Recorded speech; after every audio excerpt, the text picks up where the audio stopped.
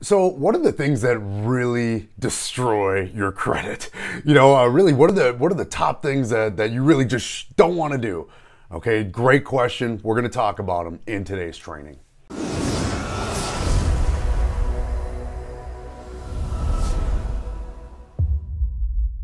Hey everyone, it's Mike Adams, and on this channel we empower individuals to achieve freedom through improved financial literacy. If you're new to this channel, make sure to click subscribe and click the bell, and that way you get notified on any and all of our future trainings and lessons. So in today's video, guys, we're going to be discussing what are the top things that destroy and really negatively impact your credit score.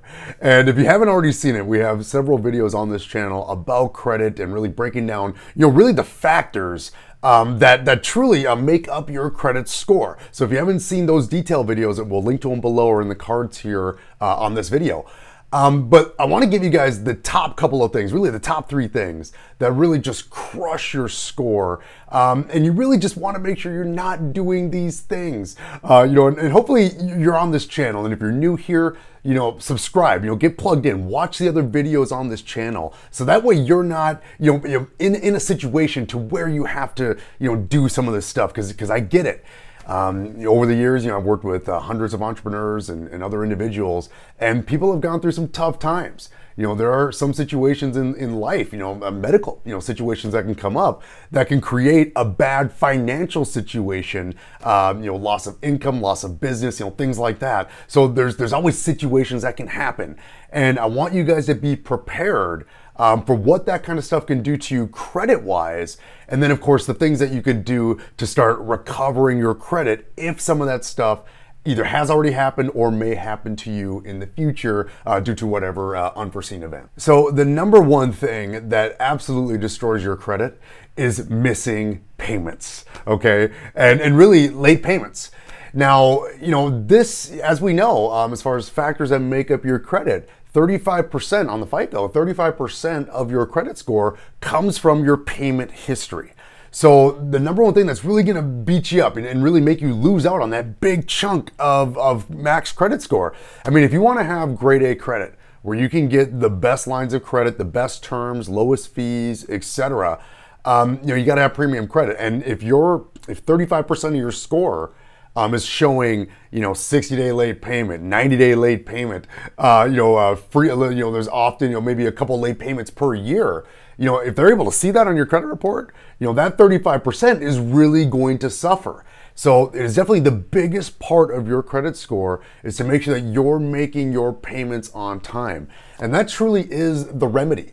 And one of the things that I found that's been really, really helpful, and especially for those of you guys that are using some of the other techniques that you've learned about on this channel, again, I don't advocate for anybody to use tools or use lines of credit that they are not educated about, especially when it comes to best practices and proper use. So again, you got to spend your time to do the education, make sure that you are learning how to use these tools.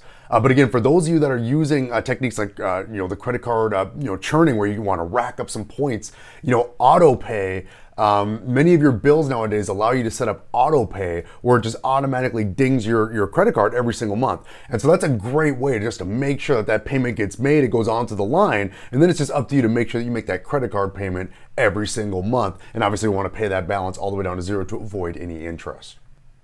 So the next thing that you really just want to avoid this, if possible, but it's definitely going to crush your score. The second thing I want to discuss is public records. Okay, and as again we've discussed in other videos, public records do appear on your credit report, and every public record that will appear on your credit report affects your credit report negatively.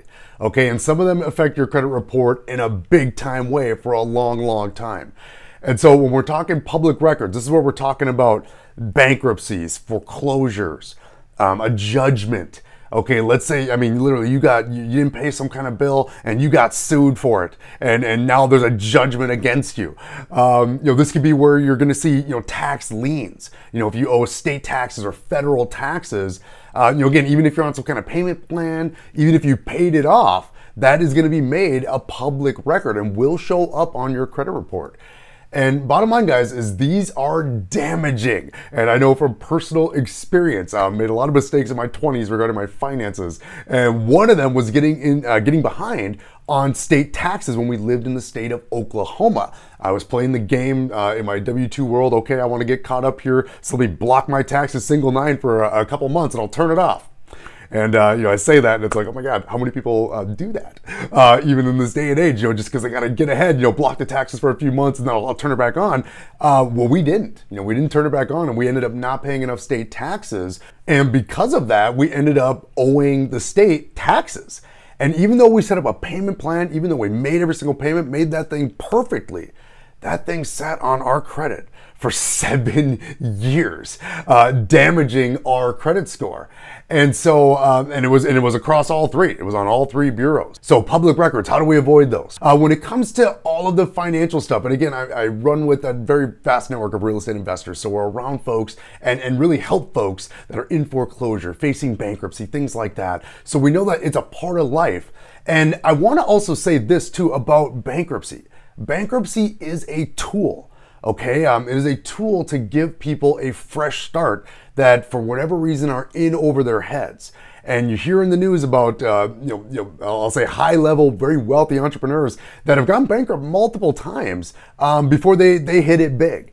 And I remember growing up, and being pure W-2, when you think of bankruptcy, you think, oh my God, this person's, just going crazy and they're just spending all this money that they're not earning. And what I've learned just with life and through being an entrepreneur is that, sometimes things happen, that affect your health, which will then affect your wealth. It can affect your business. And from there, you end up in a scenario where, look, you need some help. And so bankruptcy is a tool for people to use that tool to get that fresh start. So that way they can have another chance to kind of get back on that horse, take action in their life and in their business and try to recreate something anew. But just know if you do have a bankruptcy, it will sit on your credit report for 7 to 10 years. And now the third thing, okay, which isn't as brutal as the last two, because again, public records, not making your payments on time, those are definitely the big two. They're going to crush your score. But the third thing that can also crush your score, guys, is having a very high credit utilization, okay? And what we're really talking about here is your lines of credit. So if you have some credit cards out there, you want to keep your utilization percentage low. And really what they would like to see is less than 30% utilization. So for example, let's say you have a $10,000 credit card, you never want to carry a balance over $3,000, because if you carry a balance over $3,000 will be 30% of the $10,000, okay? So if you wanted to stay under 30%, you want to make sure to keep your balance under $3,000.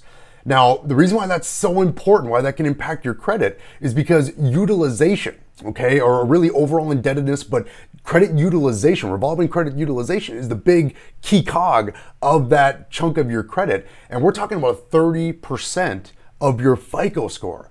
So 30% of your score is coming from utilization. So if you have a very high utilization ratio, so let's say you have $10,000 worth of total available credit amongst all of your credit cards, okay? And from there, you're using, let's say, 9,500 of it. Okay, so you're almost maxed out. You're at 95% utilization. That's going to result in a very low score for that whole 30% of your overall credit score. So the remedy here is, of course, to keep your utilization percentages very, very low. And definitely, if you're looking to get qualified for a mortgage or some type of a loan, you're going to want to make sure to pay down your utilization ratio as much as humanly possible, if not all the way down to zero, definitely below the 30% before you apply. One of the big problems is that even if your utilization ratios, like some folks will still have pretty decent credit, they'll have higher utilization, but they've made all their payments on time. They don't have public records, they have a great job. Now, you may still be able to get qualified, in that type of a scenario, but you're going to end up paying higher interest, higher fees, because your overall credit score is going to be much, much lower because of that high utilization. So before you go in to try to qualify for anything, you want to make sure that your utilization ratio is as low as humanly possible. So those are the three big things that really crush your credit. Again, you want to make sure that you are making your payments on time every time. And if you need to, set up auto pay so that way, those things are going onto your line of credit so the payments are made, and then you just have the one payment every month to your line, pay it down as much as possible, if not in full, every single month. We want to avoid all public records as much as humanly possible. Those are usually indicative of financial trouble like a bankruptcy or a foreclosure, or again, a tax lien, something like that, to where it's very, very well noted in your credit report there that you were behind, or even a judgment. So again, you want to avoid public records as much as possible. And again, the third thing is, of course, that utilization ratio. You want to keep that ratio as low as possible. Now, of course, if you're able to keep that utilization ratio at 0 and pay off your balance every single month, that's what we really want to be doing. But to be credit conscious, you want to make sure to keep your ratio under 30%. You run the risk of lowering your credit score. So hopefully you guys found value in this training. If you did, make sure to give it a comment, give it a like below. And again, make sure to share this video. My goal on this channel is to empower as many people as possible to achieve freedom through improved financial literacy. The focus is to really talk about things that are just not taught out there in public schools. I know I sure wasn't taught most of this stuff. So if you have people in your life that you feel would benefit from this kind of information, make sure to give this video a share, and I will see you in the next video.